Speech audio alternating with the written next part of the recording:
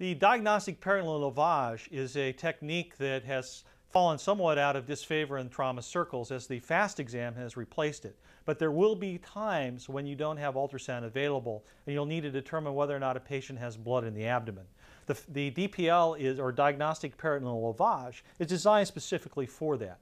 The idea is if you have a patient you suspect has blood in the abdomen is that you put a catheter underneath the umbilicus into the abdomen and then withdraw fluid. If you get blood back, that's considered a positive tap if it's more than 5 cc's of blood.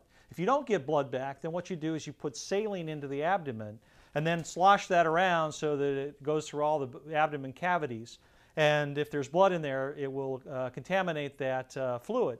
You then drop the bag to the floor, and if blood comes out of greater than 100,000 red cells or more than 500 white cells per cc, this is considered a positive tap and the patient needs an operation. Additionally, if you get back intestinal contents or food particles, that's also considered a positive tap. There are two different ways of doing the diagnostic peritoneal lavage. There's the closed technique using a needle and a Seldinger technique, and there is the open technique. First, we'll demonstrate the closed technique or the Seldinger technique. There are commercial kits available to do this, and most of these include a needle with a wire and an angiocath, as you see here. And the idea here is that you're going to advance this needle through the abdominal wall. You will feel a pop as you pop through the anterior fascia, and you'll feel a more subtle pop as you pop through the peritoneal structures.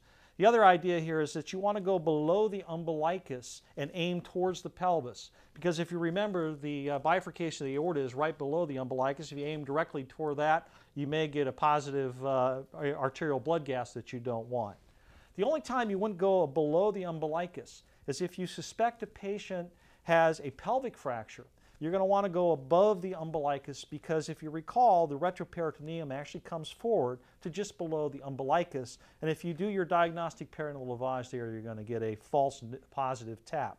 Additionally, if the patient is pregnant, the uterus will displace the abdominal contents upwards, and you don't want to stick the needle into the uterus. You're going to want to go higher in the pregnant patient. So once again, the closed diagnostic peritoneal lavage is you're going to aim the needle down towards the pelvis, and you're going to feel a pop as you pop through the anterior fascia, and you're going to feel another pop as you pop through the peritoneum. You're going to then aspirate, and I'm not getting anything back at this moment, so now what I'm going to do is actually going to pull the needle out of the angiocath, and we're going to do the Seldinger technique using the wire. The wire is going to go into the angiocath,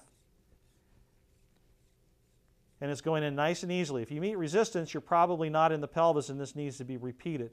You're going to place this in until you have a few centimeters left hanging outside of the angiocath.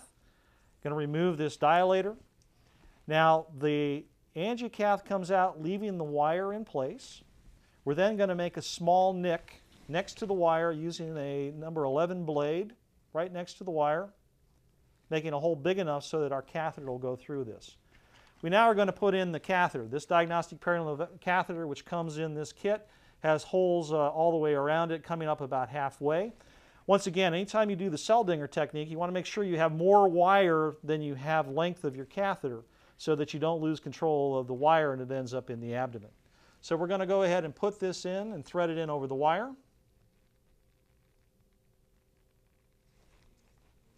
Maintaining control of the wire both below the catheter and above the catheter. Now I have the wire up above and below, and now I have control of the wire up above, and now what I do is I actually insert the catheter using a kind of a spiral downward motion, advancing it into the abdominal cavity.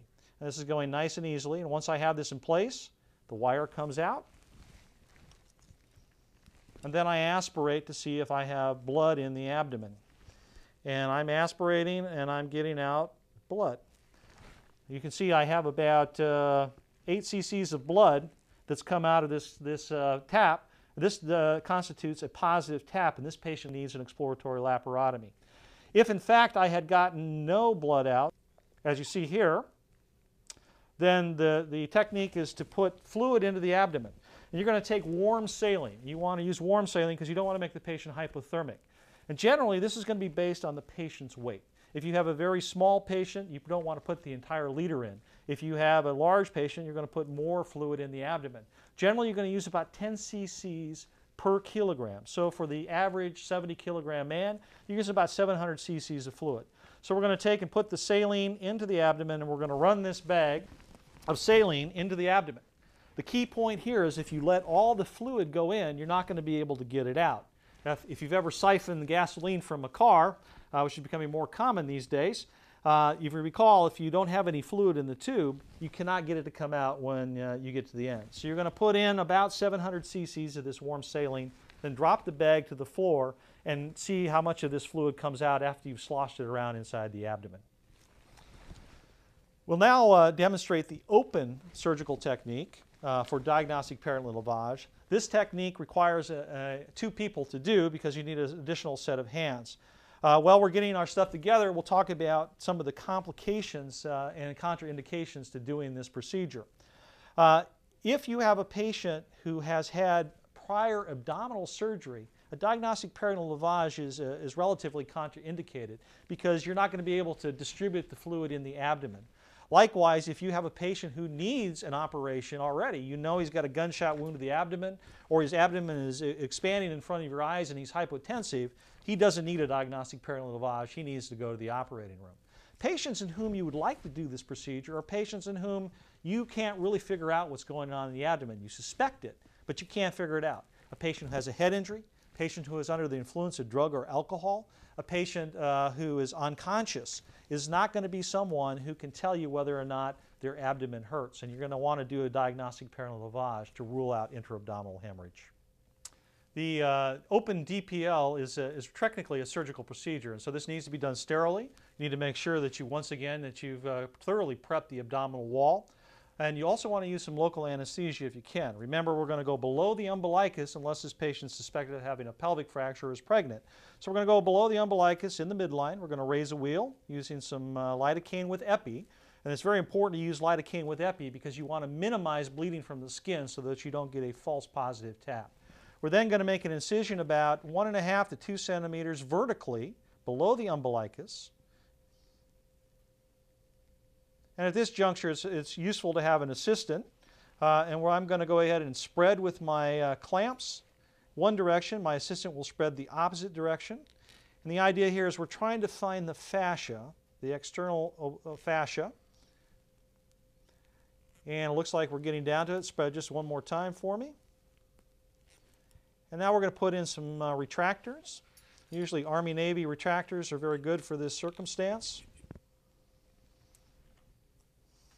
Now that we have the anterior fascia exposed, we're going to want to incise the anterior fascia in the midline using the knife. And here you see it being incised. And what should come into view is a little bit of properitoneal fat. We're now going to spread this properitoneal fat looking for the peritoneum. So I'm spreading this fat both ways. And now I'm going to try to grab the peritoneum. And there you see I've got a hold of peritoneum. We're going to grab that with an Alice clamp on either side. There's one side. And we can see that's a little blood tinge, so that's a little suspicious there might be some bleeding in the abdomen, but we need to confirm that. So now we've got this peritoneum. We're going to take a pair of scissors, make a small nick in the peritoneum so we can put the catheter in. Make sure we're in the peritoneum. And relax on that a little bit. There we go. There we go. We have an opening in the peritoneum. And now we're going to take our catheter. The catheter is going to go into the abdomen. Once again, we want to aim down towards the pelvis. And we put this in nicely, easily down into the pelvis, and we're going to aspirate. And once again, this will be considered positive if we get more than 5 cc's of blood out. Now, if the catheter is in the abdomen, we're going to aspirate. And as you see, this looks like a positive tap as there's about 10 cc's of blood coming out. If this tap were negative, once again, we would attach the IV tubing to this and run in about 700 cc's of warm saline into this patient. We're running that in widely, and it looks like it's running nice and wide open. We're now going to slosh the abdomen around a little bit to allow the fluid to get into all the spaces of the abdomen. Now we've got about, as you can see, about 700 cc's of warm saline in the abdomen. I'm now going to take this bag and throw it onto the floor, and I'm going to let the fluid run out of the abdomen onto the floor, and there's some fluid coming out. We'll let that come out for a little bit. Now the question is does this patient need an operation? Well, we need to send this fluid to the lab to see what the cell count is. If there's more than 100,000 red cells or more than 500 white cells per cc, then this patient would be considered to have a positive TAP and would likely need an exploratory laparotomy.